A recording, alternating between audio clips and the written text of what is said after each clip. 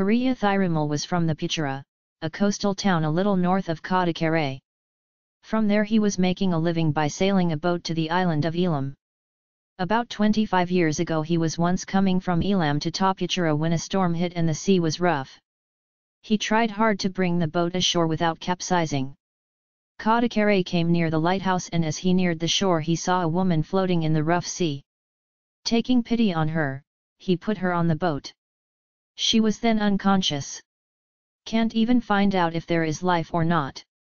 Couldn't even see the boat land there. He steered the boat in the direction of the wind and at last reached the shore near the town of Tirupakakadu. As the unconscious girl was carried to the shore and watched anxiously, some big men came up on their horses. But she did not speak. He didn't seem to be listening to what others were saying. She was born deaf and dumb, said one of them. The man who appeared to be their leader called the pregnant woman alone and told her a strange message. He said that when the storm subsided, he should take the girl to Esla country and leave her in that country or on one of the nearby islands, and he would pay a lot of money for it. According to this, Satariraman agreed and received the money. When the sea calmed down, he took her in a boat. He saw a man floating in the middle of the sea holding a log. He also took him in the boat, who was very tired. At first the girl was frightened by the new man. After that, she ignored him. He took both of them and dropped them on an island near Ezza. There was a great man on that island. He claimed this girl as his daughter. He said that earlier she was dumb and now she doesn't even recognize herself. Then he told her that he had saved her from the sea.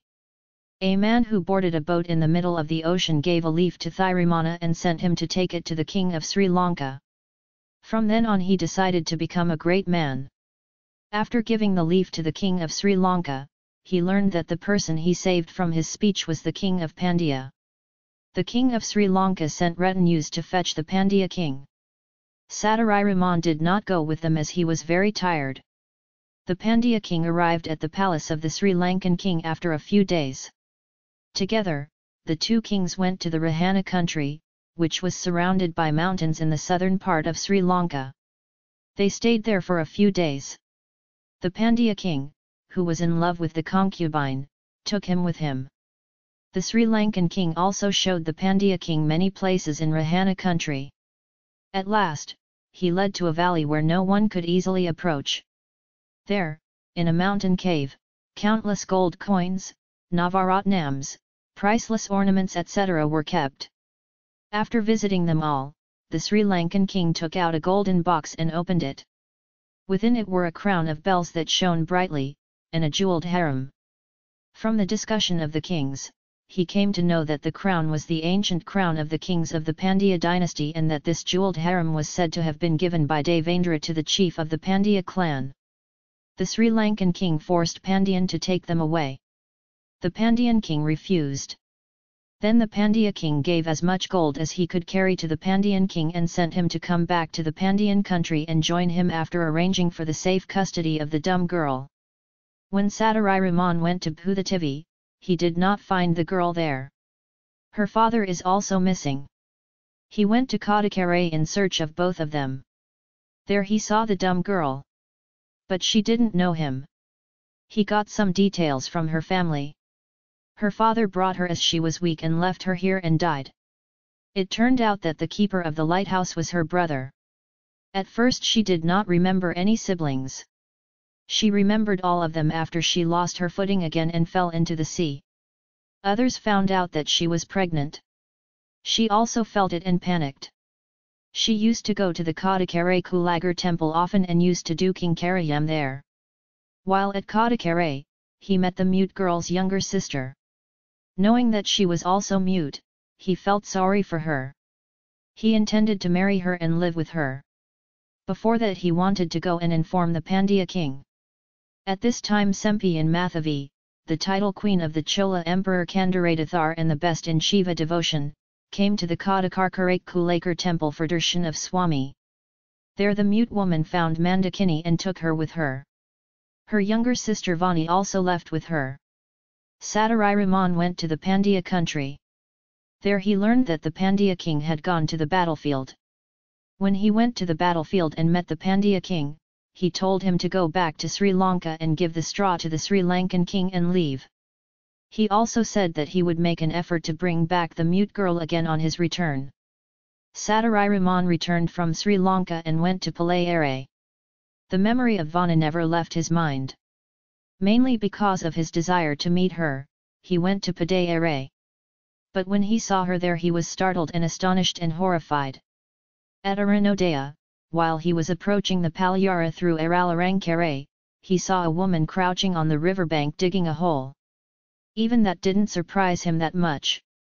A bundle of clothes lay beside her. From within came a very soft voice, the cry of a small child. As he approached with the furious disgust of what kind of sandalwood woman would arrange to bury a child alive, the digger straightened up. Satariraman came to know that she was Vani. "Brother, what would I have been like then? Guess for yourself," said Kariya Thirumal.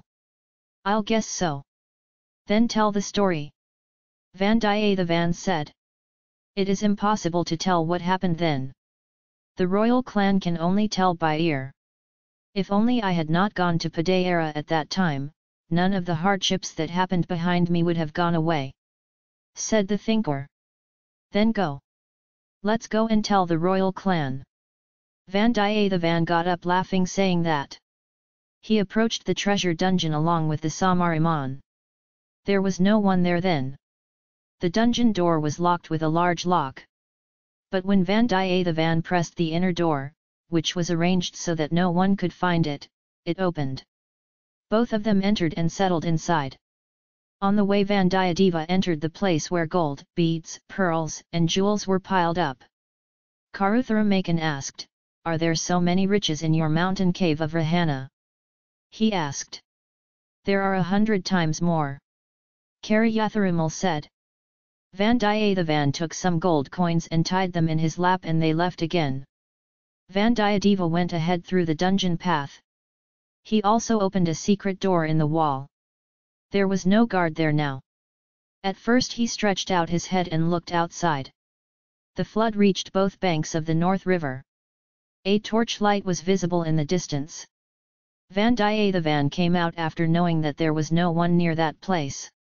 After Karuthuraman came, he slammed the door. While he was thinking about how to cross the North River, he saw that a boat was stuck in the roots of a tree leaning on the side.